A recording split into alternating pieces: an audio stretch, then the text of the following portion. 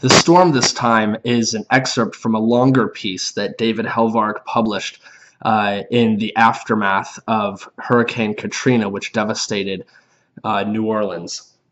Some things that are interesting about it is, one, David Helvarg has a long history of discussing environmental issues related to corporations, stuff like this. And in this piece, he takes us through the devastated city of New Orleans in an effort to demonstrate for us just how terrible ecological devastation can be, especially when it goes along with the types of effects that mankind can cause.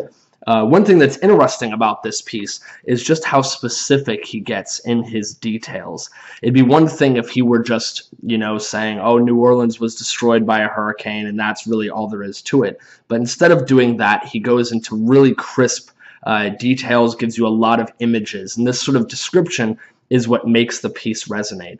A few examples is he actually says, I begin to see box stores, warehouses, and motels with their roofs ripped off or caved in, downed trees or broken street signs, house roofs covered in blue tarps and high-rises with glass windows popped out like broken eyes.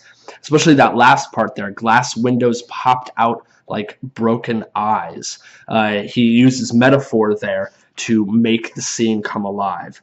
Another example a little later on in the essay is he says, an antebellum white mansion in the water along with a floating pickup, a larger truck hanging off a tree, a semi-trailer cab under the bottom of an uplifted house, a speedboat through a picture window, the Burris water tower collapsed next to a wrecked store, shrimp boats on the levee, on the road and in the bushes with military patrols passing by. He doesn't just say that things are messed up. He gives us specific examples, right? Like a semi-trailer cab under the bottom of an uplifted house. And it's this specificity which ends up giving the piece more resonance. He also has these sort of details even when he's dealing with other people, such as when he's talking to an individual whose home was uprooted. He says, I had a collection of Jazz Fest t-shirts going back to '79, but they're gone. He's wearing a mask, rubber boots, and gloves, but still manages to give an expressive shrug of resignation when I take his picture.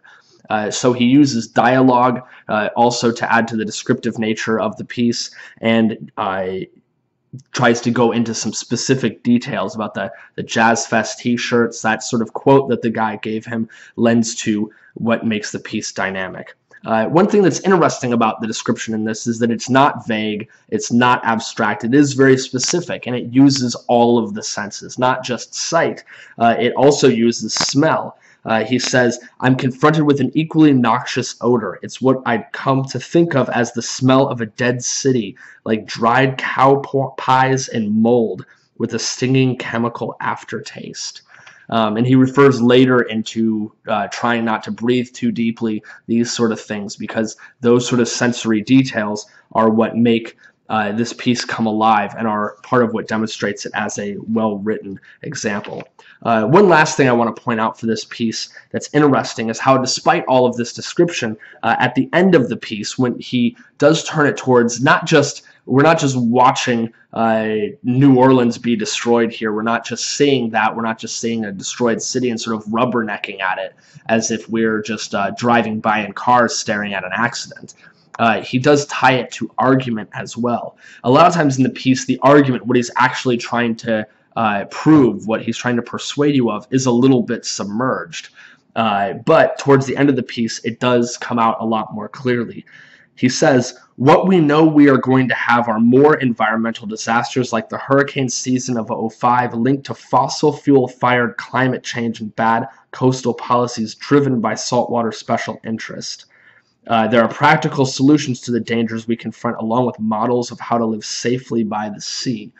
So what he's doing here is that he's, after building this entire architecture of destruction that he's shown us and all of the physical costs and emotional costs of that destruction, he ties it back into an argument as to what we can do.